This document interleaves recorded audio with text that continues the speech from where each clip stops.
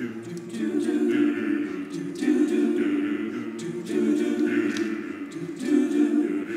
can do more for us, you see, than watching us on TV. You can really help, just like and share us, share us, share us, like and share us, oh, like and share us, like us, and share.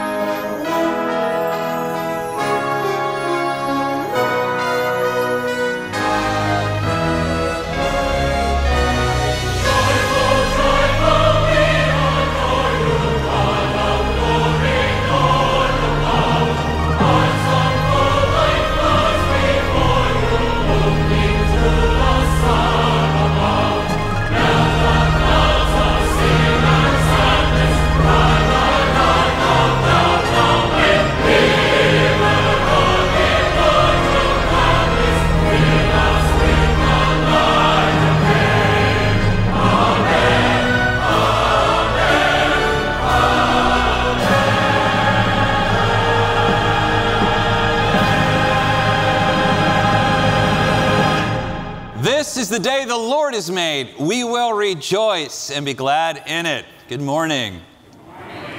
Hello, visitors and church family. We are always so happy that you're here. You know, callings are not just for pastors. You have a calling from God. Every Christian has a ministry. You are trusted and you are so loved. You know, that thing I say every morning, this is the day, that actually comes from Psalms, and it actually begins with, the stone the builders rejected has become the cornerstone. This is marvelous in our eyes. For this is the day the Lord has made. We will rejoice and be glad in it. So today we're talking about how the stone was rejected and how very often when we experience rejection in life, it's a gift. So hopefully that encourages you today. We want you to leave here full of joy in life, ready for the coming week. Let's begin with a word of prayer. Father, we thank you so much for gathering us in this place. And I thank you for everyone under the sound of my voice, whether on television or here in the building. We thank you, God, that you love us and that you've not rejected us, but saved us and called us your own. Thank you, God, that we're the apple of your eye. We love you. It's in Jesus' name we pray. Amen. Amen. Turn to the person next to you and say, God loves you and so do I.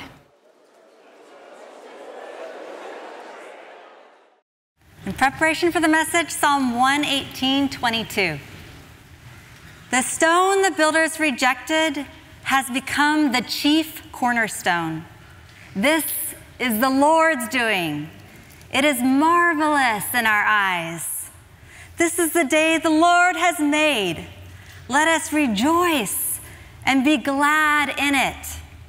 Save us, we beseech you, O Lord. O Lord, we beseech you, give us success. Blessed is the one who comes in the name of the Lord. We bless you from the house of the Lord. The Lord is God, and he has given us light. Bind the festal procession with branches up to the horns of the altar. You are my God, and I will give thanks to you. You are my God, and I will extol you. Oh, give thanks to the Lord, for he is good, for his steadfast love endures forever.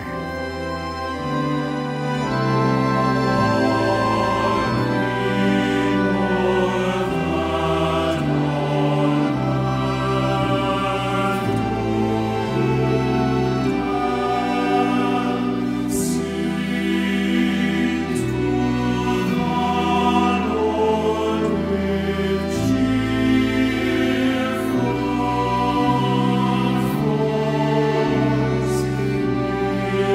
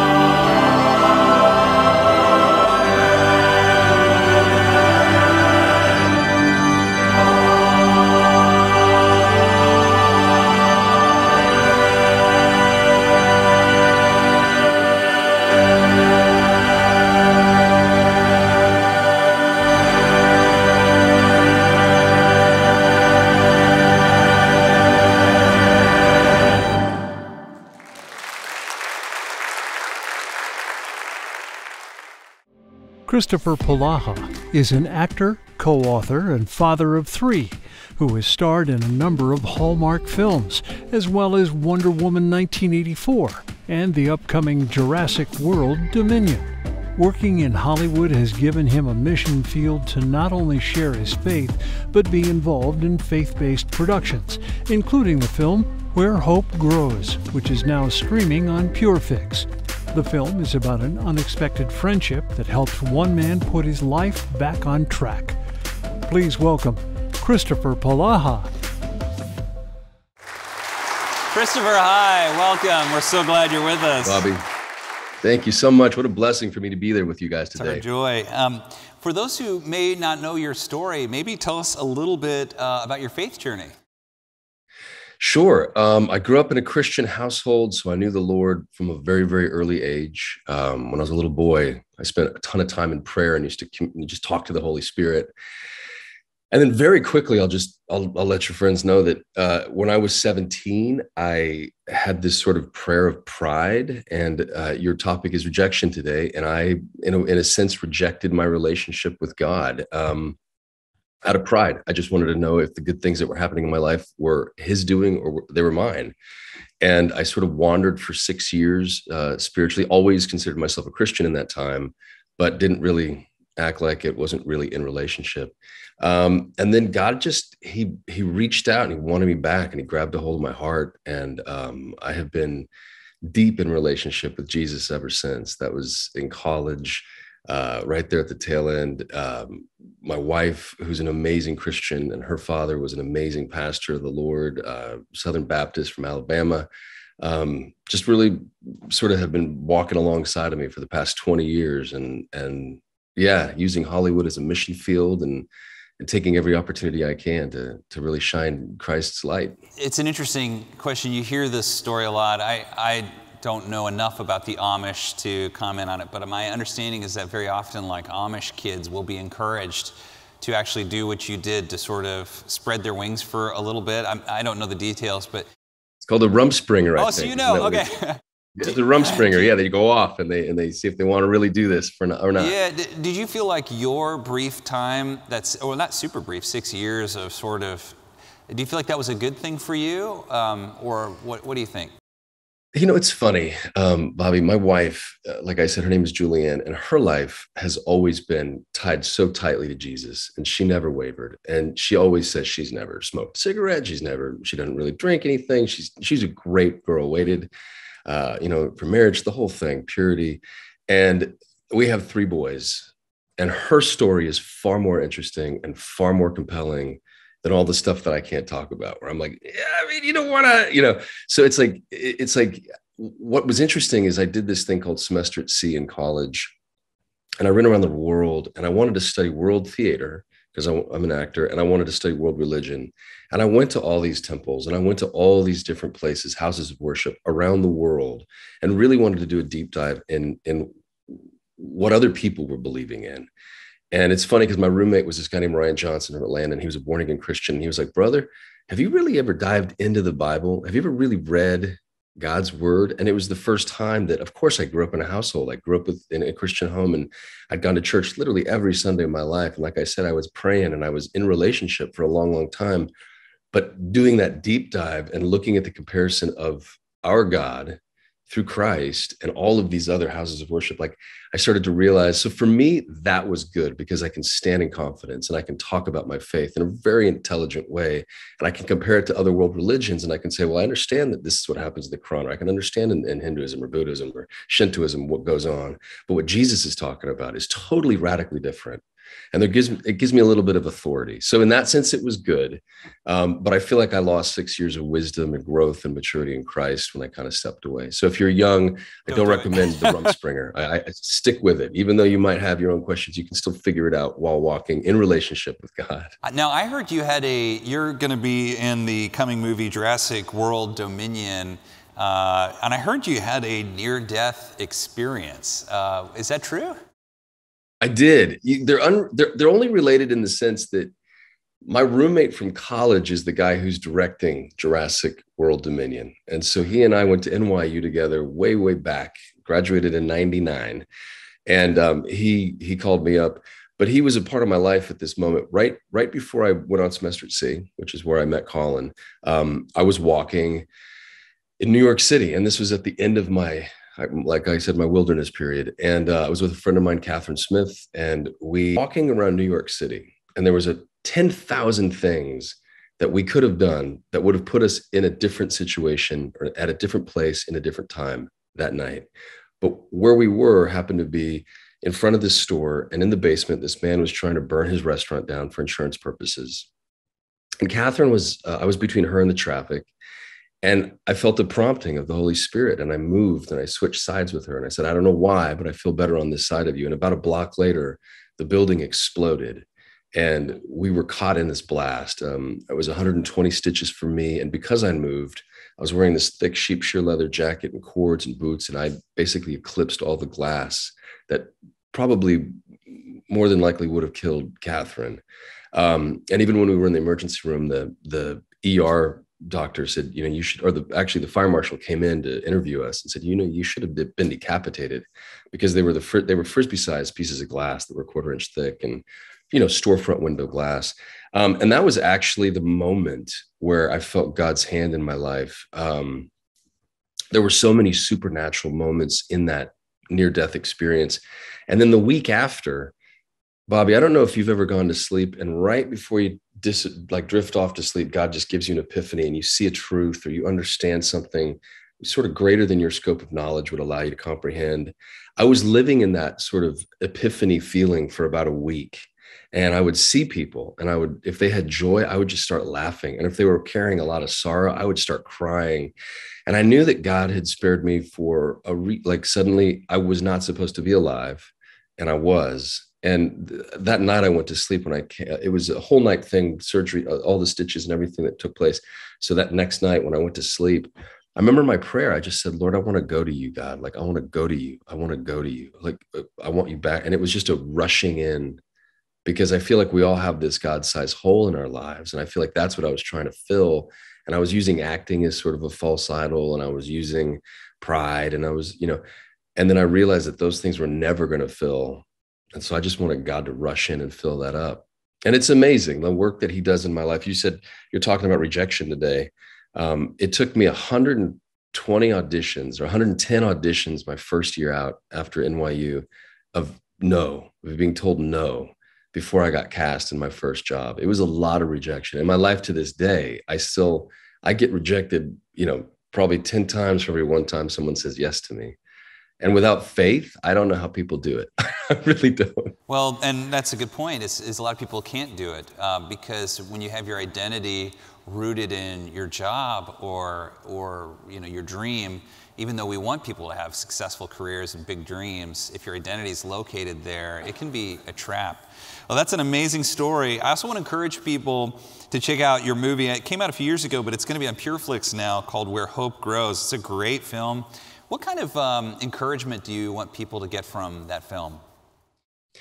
I want people to know that really it's about kingdom living, and really it's about this idea that there's a character in it named Produce who has Down syndrome, and he lives his life with so much love and joy and kindness, and he's so present.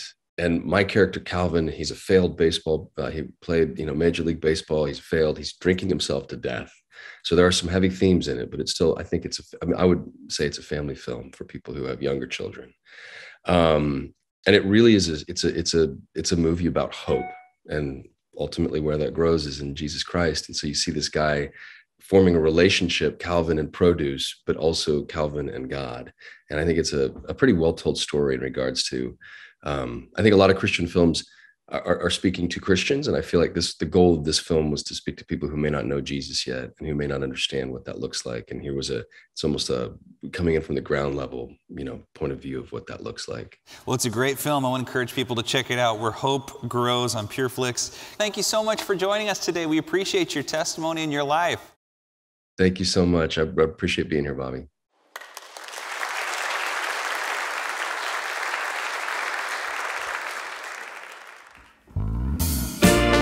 Hello, church family. Today we are here to praise and worship the Lord. And so we want you to join us, all right, as we magnify his name. This song is called Eyes on You. Choir, help us. Eyes on you. Eyes on you. You told me everything you do. If I keep my eyes on you, keep my eyes on you. Eyes on you. You showed me everything you do. If I keep my eyes on you. Oh, you calm the tide aside. All of my past I leave behind. I finally made up my mind. I'm gonna stay with God this time. But that's when the devil starts to trick, and the distractions just won't quit.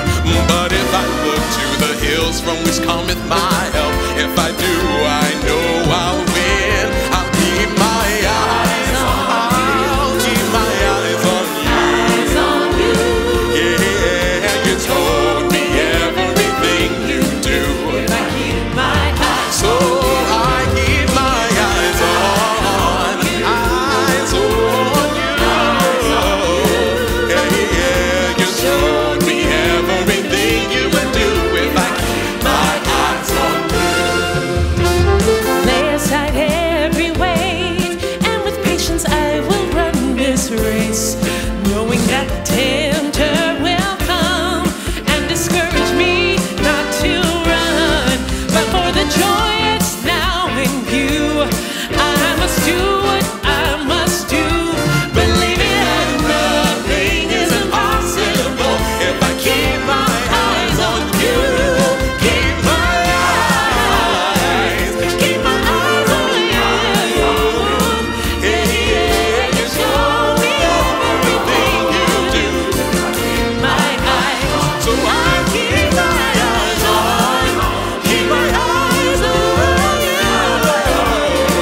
Yeah, yeah, you show me everything you do. You show me everything you do. You show me everything you do.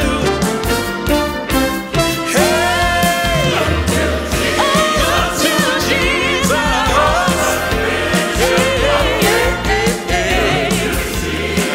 I don't need nobody else but Jesus. I'm gonna look up to Jesus.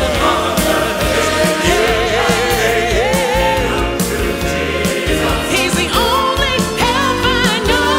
Look to Jesus. The author and finisher of my faith. I don't need nobody else but Jesus. I'm gonna look at you. Somebody look at look to my Jesus. Don't turn your face away. Before you start walk away, you gotta look to Jesus. Keep your eyes on Him. You gotta look to Jesus. The author and finisher of my faith. He's the author and finisher of my faith. Everything that you wanna do, He showed me everything you do. You showed me everything you do.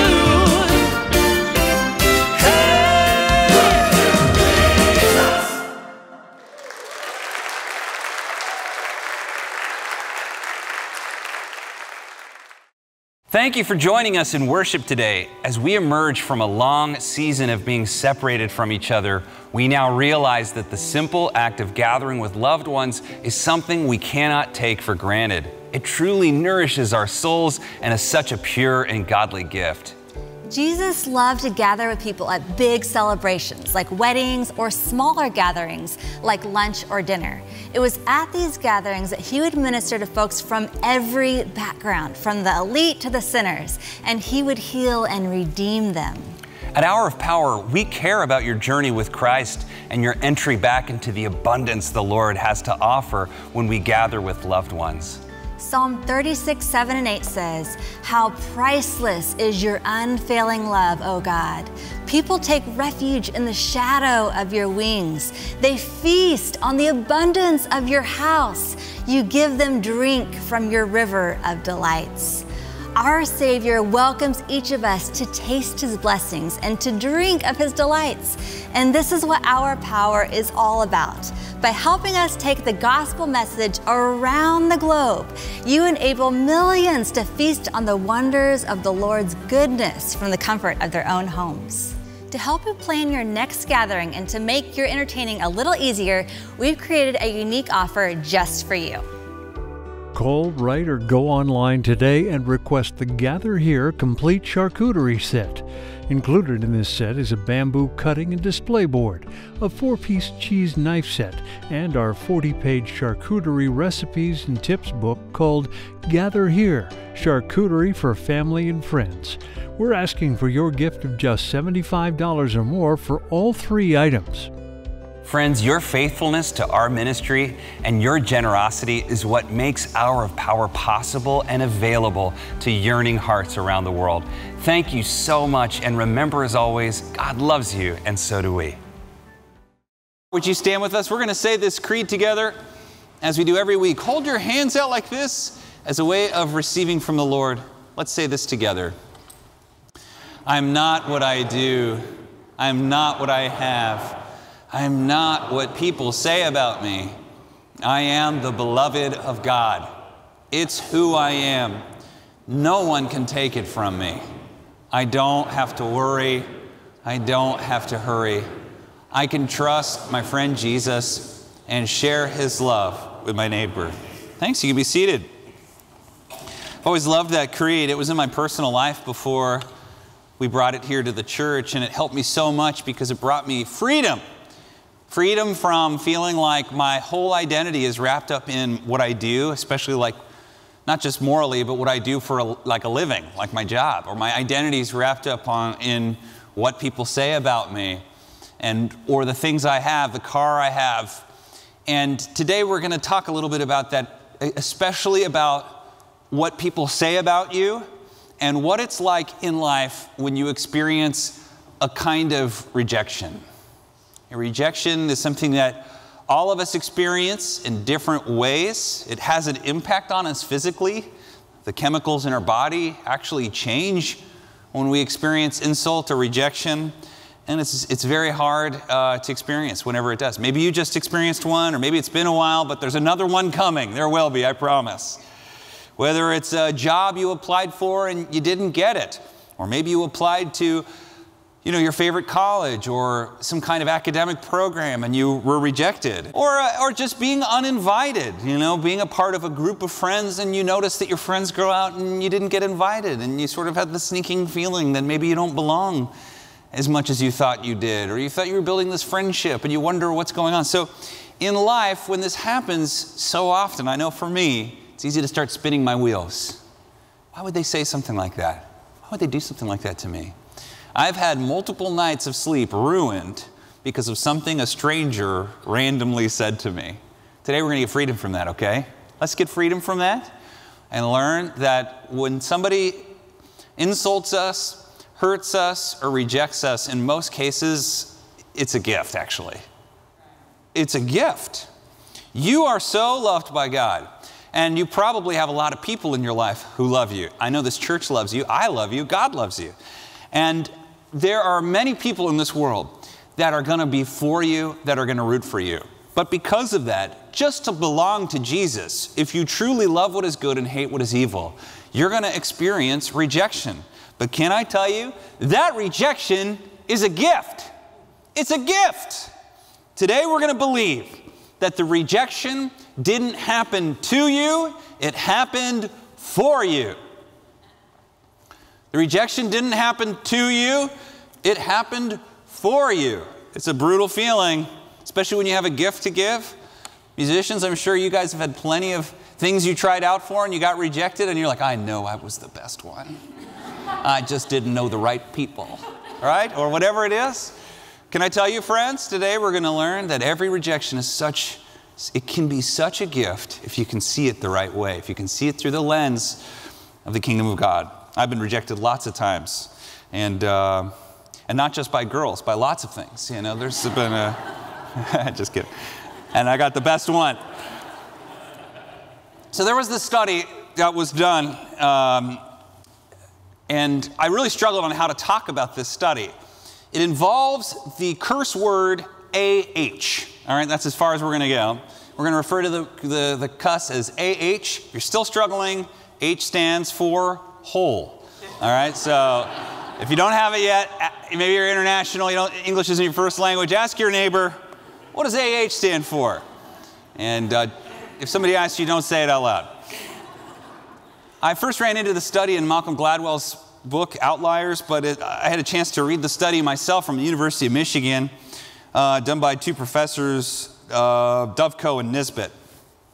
And they wanted to study cultures of honor, and particularly about how people got offended. You can read the study yourself online.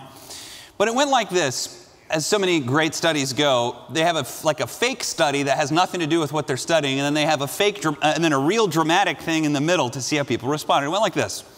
First, they asked the question, what's the insult that universally gets every male between the age of like 18 to 22? Like, what's the thing we can say to them that strikes to the heart of them? And the word was AH, all right, AH. And if you say this to a college male, it gets them, you know? And so they did this thing where they had all the males in this study fill out a questionnaire. And then the questionnaire didn't mean anything. It was just like a fake thing. You take the questionnaire down this very narrow hallway in the library that only really one person could fit through, and it was lined with filing cabinets. And you're supposed to go to the very end and put your questionnaire in there. But they had another 20-year-old kid or whatever who was also there, who was pretending to be a part of the study but wasn't. And he would purposefully, as part of the study, open one of the things to block the way, put the thing in, and as the kid tried to get around him, would nudge him a little bit like this, and then whisper under his voice, AH, like this. Enough so that the guy could hear it. And then when the kids came back, they measured a few things. First, they measured, is their handshake grip tighter? And they took a saliva sample to see if their testosterone and cortisol went up, which shows like fight or flight and a lot of like anger. And then they also did this story about Steve and his girlfriend Jill, and how Jill is being bothered and hit on by a mutual friend named Larry, and what should Steve do about it? And what they found was they had students from all over the country in the United States, and most of them had no change at all. But from one region of the world, almost universally, they all went way up. The cortisol, testosterone went up, the handshake was more firm, and they said that there would be a violent outcome between Steve and Larry. And now if you are a local American, you might know what that region is. It was the South, all right? The South. All the men from the South had this kind of reaction.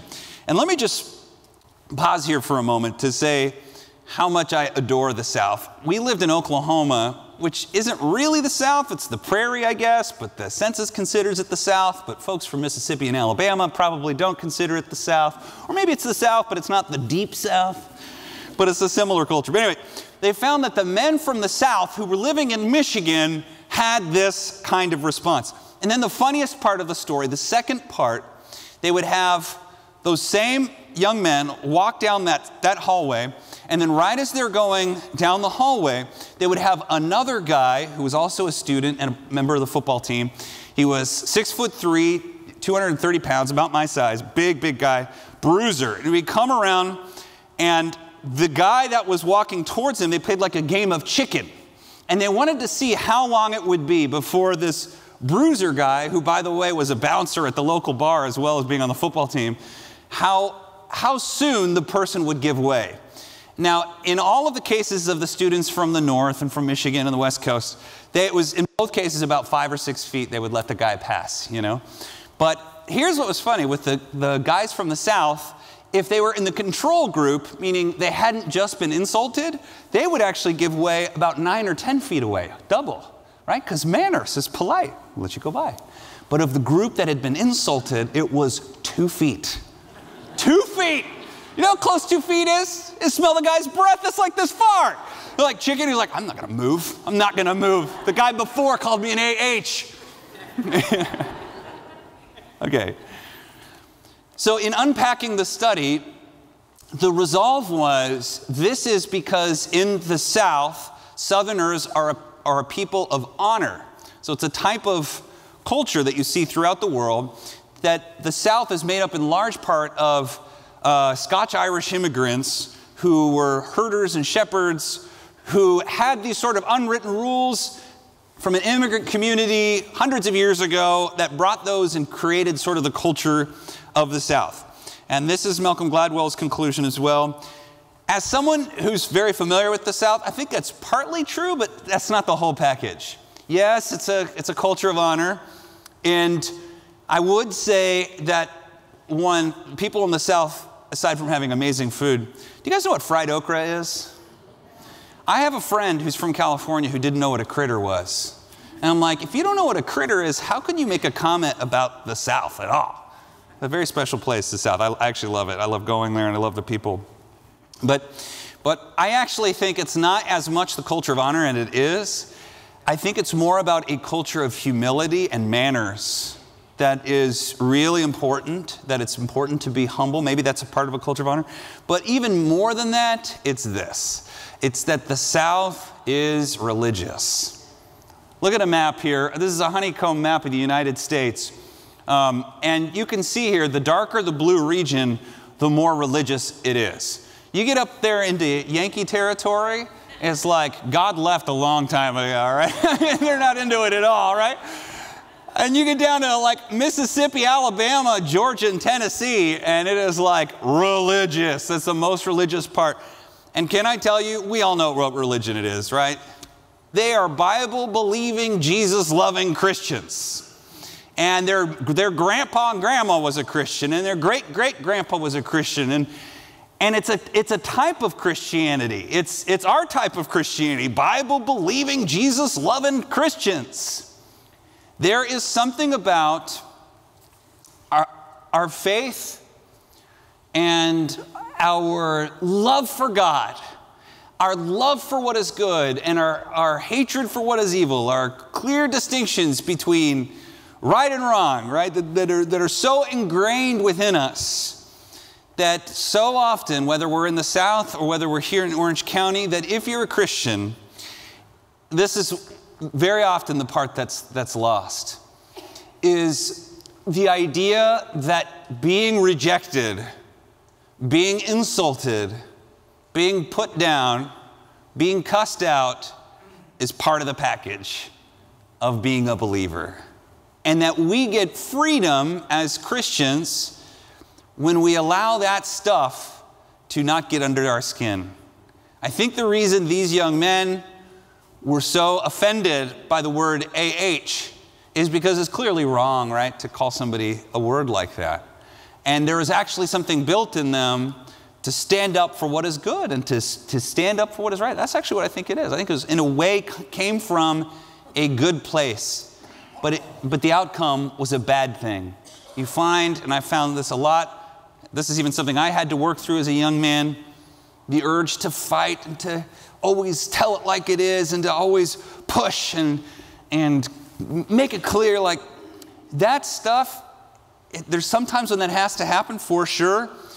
But in life in general, we have to understand that there are just going to be AHs out there that are going to treat us poorly. You know what I mean? I got to let go of the AH thing. This is not going to.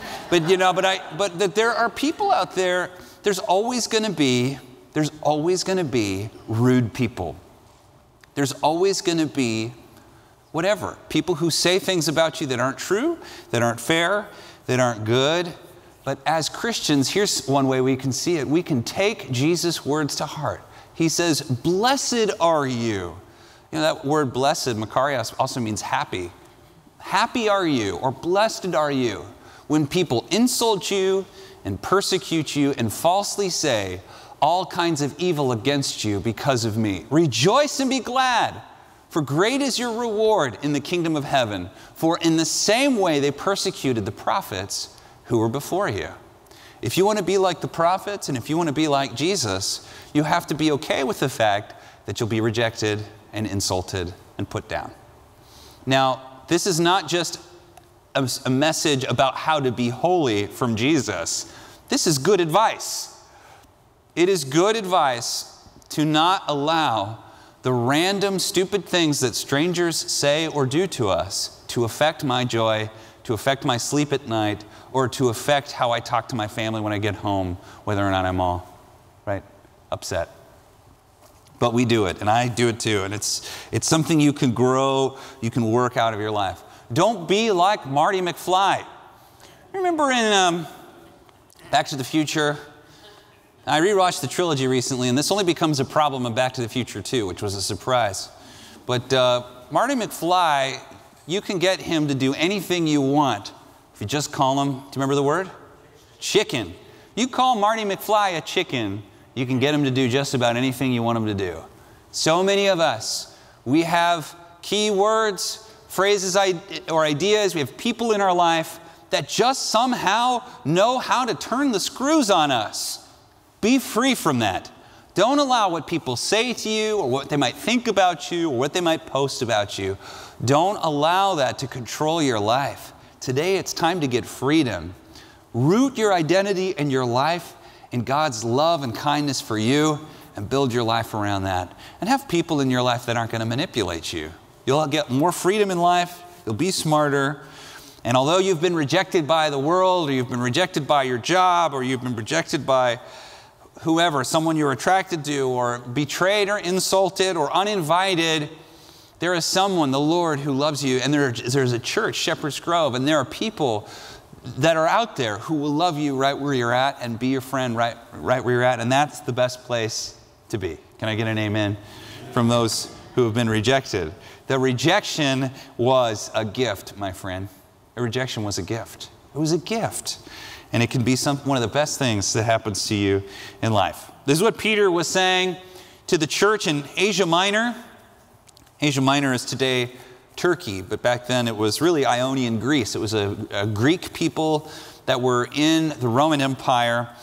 And it was full of immigrants and different people. And it was definitely a melting pot. A lot of Asia Minor, a lot of the cities there were economic hubs and cultural hubs.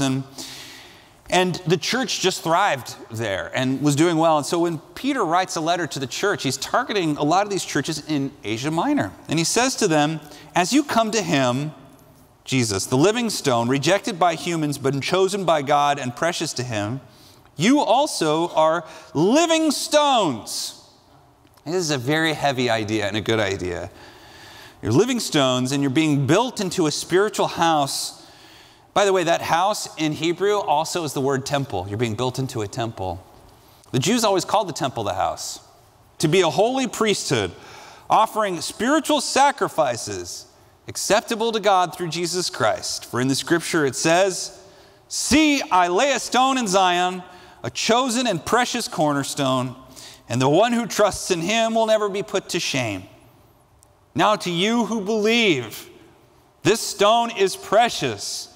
But to those who do not believe, the stone the builder has rejected has become the cornerstone, and a stone that causes people to stumble, and a rock that makes them fall. They stumble because they disobey the message, which is also what they were destined for.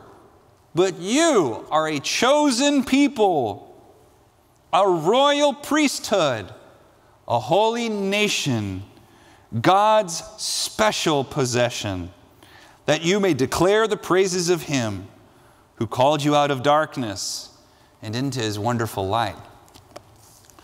Peter is saying, you look in a world around you and you feel rejected by your neighbors, but never forget, they rejected the chief stone. They rejected Jesus Christ.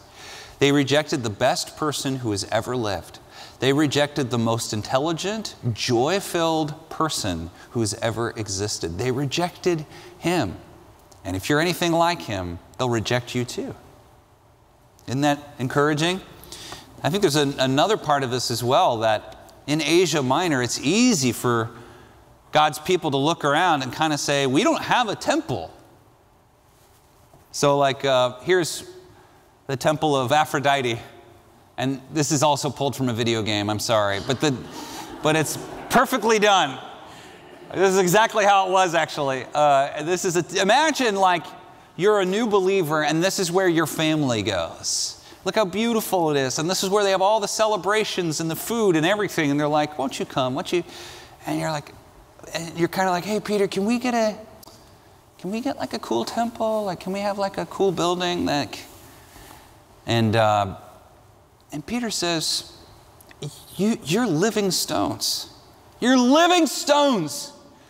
This building, the reason I have to pull it from a video game is it's just rubble today. It's not even there anymore. You go by and it's just like a couple of pillars knocked over. And that's how every building will be, except for one, the temple of God, which is made of people like you. If you love the Lord, and the sad thing is, if you really love your neighbor, and you live out with the kind of kindness and goodness that God has called you to, some people will reject you as well. Is that okay? Yeah. You are a living stone. But today, my friend, I want you to get freedom from the idea that someone you barely know who rejects you can control your life. There's a lot of talk, and there should be, about how speech harms people. And I think that some of that talk is important. I think it's good to do some training about protecting people from harmful and hateful speech. And yet I think what's better is if we can teach people a greater strength. And that is, rather than always trying to make, especially adults, safer, we should make people stronger. And this is what the gospel is intended to do, is to show us that our identity in our life is not rooted in what angry people or hateful people say about you. You just let it go. And I want you to be the kind of person that can hear the most offensive, hurtful thing in the world and let it roll off your back like water off a duck's back. You can be that way when you know that there are people out there who love you as you are, and you can sort of move on. So there is freedom when we find our value in what God says about us. And we train our bodies, especially through prayer or through other things that the church offers, to not be obsessive about what people think about us. But things like social media and other things like that are training, especially young people, to do the opposite. To be obsessive about what random strangers we've never thought of, what they say about us. And let's let it go. Let's get some freedom today. It's like being cussed out in French. You ever been cussed out in French? It's not a big deal, unless you speak French. It sounds cool. But imagine for a moment that after the church service, I'm standing here and I'm talking to people, and a random gentleman who only speaks French didn't like what I said, and he came up and he started cursing me out in French. Now, I speak a little French. I had a teacher in high school, and she told us all to have names, and the name that I picked was Poisson. And she said, you can't do Poisson, you can do Robert. Poisson means fish. And I said, I know, but it's the only French word I know because of Little Mermaid. That's right. Le poisson, le poisson. Is it? It's the only French word he says in the whole thing. So I was like, I'll just be Poisson. And she's like, that means fish. I was like, I thought it meant chef, but okay, fish it is. And so the only phrase I really learned was, est-ce que je peux aller au WC, s'il vous plaît? That's, may I leave and go use the restroom, please? The WC. What am I talking about? I'm sorry. Oh yeah, the French guy. So imagine I'm down here and a guy starts cussing me out in French. All of us who don't speak French would simply kind of look at him and sort of scratch our heads. And we might even start laughing, you know, because it's in a language we don't understand. And he may get super aggressive and raise his voice even more, and we just might go like this. What if we could get the kind of freedom in the same way if somebody cusses us out in English? what if we could get the same kind of freedom when somebody says something about us or betrays us or whatever, where we just realize it doesn't really say much about us. It says everything about this person. And almost look upon the person with pity and pray for them and hope that maybe God can bring them freedom from whatever's driving this anger and sadness and fear, whatever it is. I want you to know that you may have recently experienced rejection, but it'll happen again, and you can get freedom from the opinions of others. The rejection was a gift. It was a gift. Sometimes when you're rejected, God is protecting you. There might have been a job that you thought was your dream job, but you never realized that it would have been the worst job on earth. You would have been unhappy. Your marriage would have fallen apart. You would have started being meaner to your kids, and you would have lost a ton of money on the drive because of the commute, because we live in Southern California, or whatever. There might have been a person in your life that you thought you were supposed to be with. And on this, the person you thought they would have been amazing. But if you would have married that person or whatever, they would have been horrible to you. Or it might be that, there was a group of friends, but, you were rejected from them. But if you'd gotten more involved with that friends, you would have noticed that you'd become more of a shallow person, or more vain, or less happy, or compared yourselves to them. God is constantly allowing us to experience these things in many ways because He's protecting us from something we don't know. Sometimes when we're rejected, God is forcing us to choose. There are all sorts of things in life that happen where maybe you even have two things in life, but you can't have both. And God's asking you to choose between the two. That might be happening in your life now. Sometimes God is showing you where you can grow. And this is, if you have the strength for it, this is where something like getting rejected from a job or other things, even if it's done poorly, even if it was offensive, you might be able to find something in there that your friends wouldn't tell you about yourself just because they love you too much. You know what I mean by that? Like maybe that interview didn't go very well, and you can think about how to interview better, or maybe there was something about it that you're just so nice, people love you, they're not going to tell you, but because you got rejected, instead of saying that wasn't fair, you can even figure out, like, how can I improve, like in a work environment, for example. And finally, and this happens all the time, sometimes God is just preparing you for a bigger thing. Maybe He's preparing you for leadership. Hear me, this is the last thing I'm going to say. If you want to be a leader, a big influencer in the world, you must prepare yourself for lots of unfair criticism. You must prepare yourself. Like when I started and I prepared for this role, I prepared myself for criticism of what I did, but I didn't prepare myself for criticism of what I didn't do. You know what I mean? And you think about the early church. They were called cannibals because they ate the body and blood of Jesus. They were called incestuous because they would call each other brother and sister, and yet many of them were married. In life, if you're leading, especially if you're leading for God, you just have to kind of be okay with the fact that you'll become a target of slander. And that's a really sad thing, but it will just happen. And so sometimes the little insults that you experience in life might be God preparing you to stop finding your identity in what other strangers say and find your identity in Him. If you get cut off on the freeway, or if somebody gives you the bird on the 5 today and you can't sleep tonight, you're not ready for leadership. It's just that simple. If what some random person you've never met and are never going to see again, and it has no impact on your life at all, except you might get to where you're going 3 seconds later than you would have, you have to be ready for people you know or kind of know or respect to say things or assume things about you. You just have to grow as a person and be okay with the fact that people are going to criticize you. I would challenge you to think of one world changer, whether they're on your team or not on your team, who doesn't come under constant criticism from someone else. If you're not ready for that, you're not ready to lead. And it might be that the reason you've experienced some more offense lately is God is actually training you to learn what it means to just shrug your shoulders and just say, it's okay. I'm a child of God. Or he might be teaching you to, hey, this is where I grow.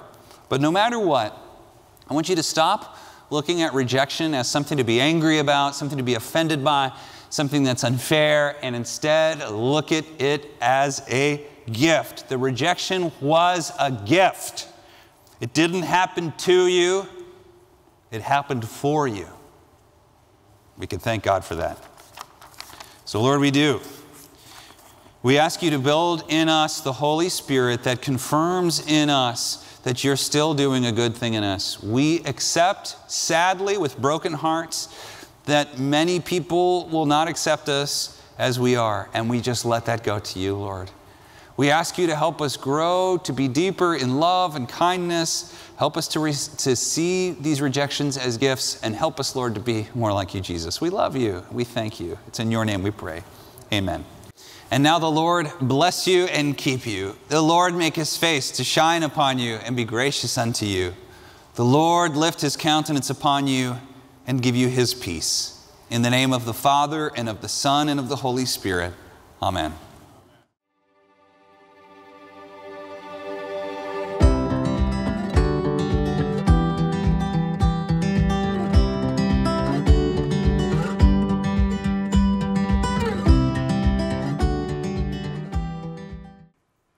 Hi friend, have you subscribed to our channel yet? If not, then I hope you will. Our Power is filled with uplifting content to nourish your spirit and help you grow closer to Jesus. We've created this channel to remind you that no matter who you are or what you've done, God loves you, and so do we.